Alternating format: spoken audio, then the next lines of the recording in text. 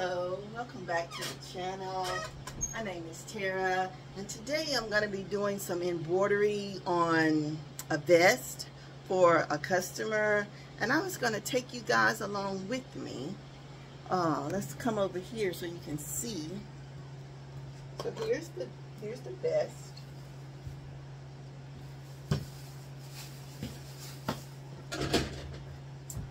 A lot of work going on today at Empty Cities, but here's the vest that I'm going to be using to embroider a left chest logo on for a friend of mine. So I have got the logo set up over here on my embroidery machine, right over here, there. And I'm going to take y'all over there with me so you can see what exactly I'm going to be doing. So just give me 1 sec.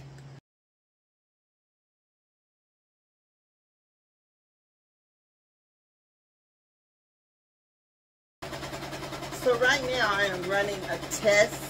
Let me put on my microphone so you guys can hear me. 1 sec.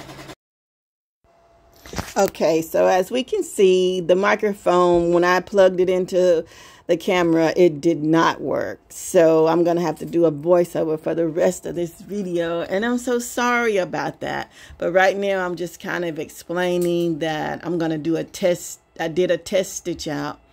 I am going to do a test stitch out because I had purchased this stitch from a person on Etsy, had sent them this person's PDF, and they digitized it for me. I think it was like $12 or $13 that I paid them for it, and the time was really fast. And I did a couple of beanies and shirts for this same person a couple of years ago, but I haven't did a stitch out on it since. So I wanted to test it out to make sure it was still going to stitch good on this scrap fabric before I started stitching it actually on the vest. So I think that's pretty much what I was saying. And the stitch out is exactly 9 minutes that it takes to do this stitch out. So not long at all. I also wanted to say that it's just a one color stitch out. So we're just going to be using the lime green thread for the whole thing. And that's some more work that I have. That is actually a couple's 50th anniversary shirts. They're going on a cruise in January, and they just want their names and date on their shoulder. In that bag, I got a pair of pants that I got a hem for a lady at work. Probably get those done over the weekend. It wasn't any rush. My stitch out is so done. now I'm back to say that this was the stitch out, and this is how it turned out, which still looks pretty good, and that's going to be the size of it. So we're going to put it on this vest on the left chest. And I think on the first part I was going to try to use that big mighty hoop, but I'm going to switch and use the smaller one.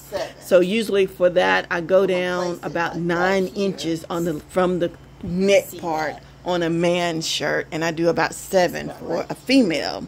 So I'm just kind of marking where I want that logo to be, and I'm going to get a stick pin and stick it in place so it can stay there while I am doing the hooping. And I think I'm still fumbling around with this let's see. Really no, but I think it is. Let's hope so. Alright, so I'm going to I got some pins, and I'm going to pin this on here. 1 pin should do it. I'm going to use my 7x9 mighty hoop because this one, this 5.5 one, is too small. Go in with this hoop. I'll kind of like float it a little bit, sort of maybe.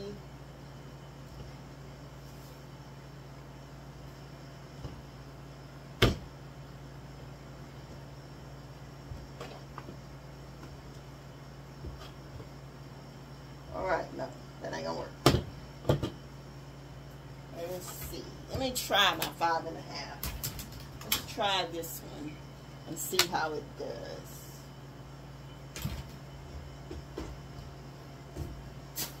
Alright.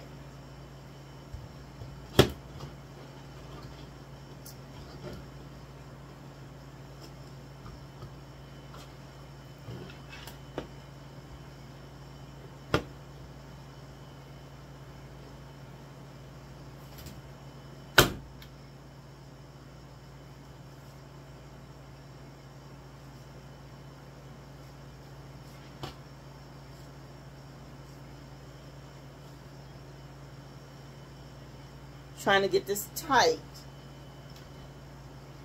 Okay.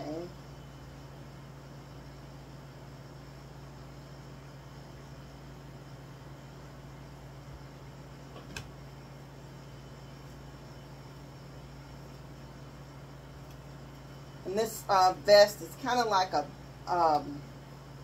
yarn fabric, like a beanie hat. So I'm going to put some of this stabilizer on top of this so the threads won't get buried in there. Otherwise, they will be.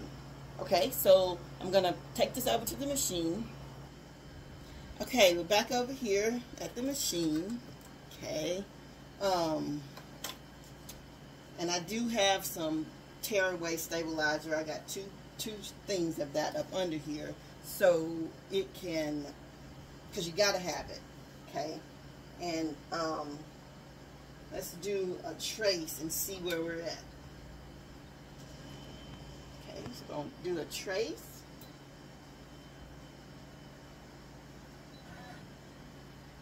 Okay, so let's get y'all up a little bit closer so you can see what I'm doing. Let's do a trace. Okay, so I can see that that is not right. So I'm going to reset this. So let's pull it back some. Okay, we'll come over this way. So we're going to come over right here and retrace this.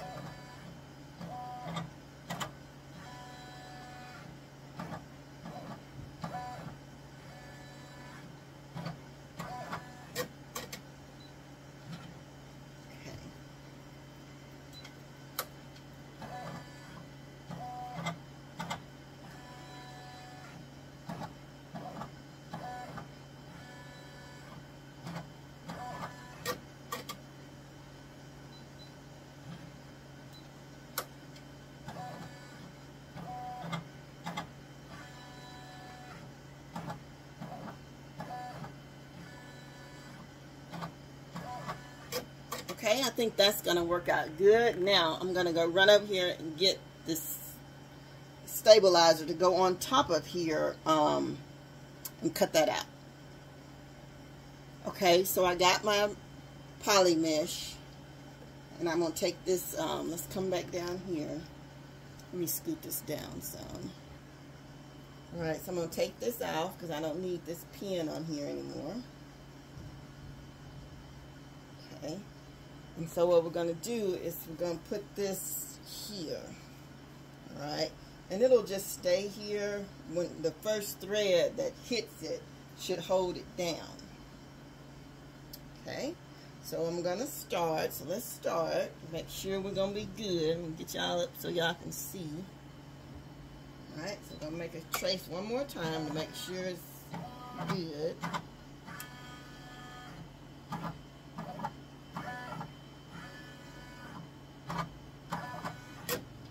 I think that's going to be good, so we're going to start it. We're going to thread, it's going to be on number 4. Alright.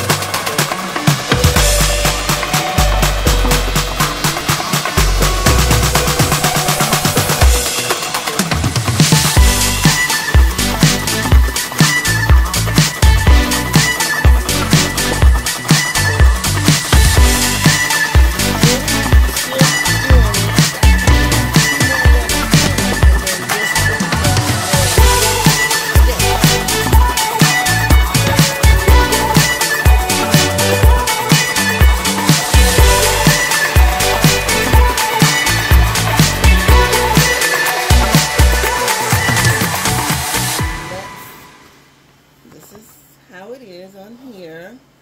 And so let's go over to the table and take it from the hoop. Okay, so let's come over here and remove this stuff.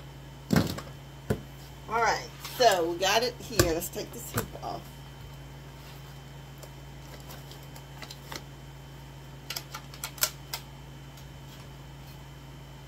Okay, and so this is the backing. This is just tearaway. So this just tears off real gently.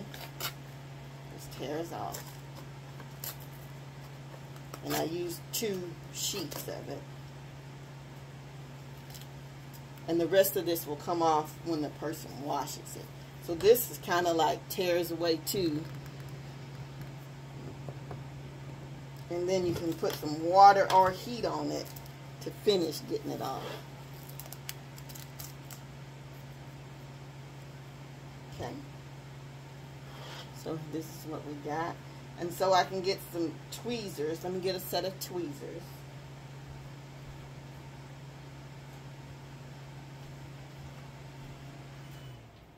Turn that air off. It's kind of loud. So you kind of just can go through here and pick this off. And you just want to be gentle so you won't pull none of the threading.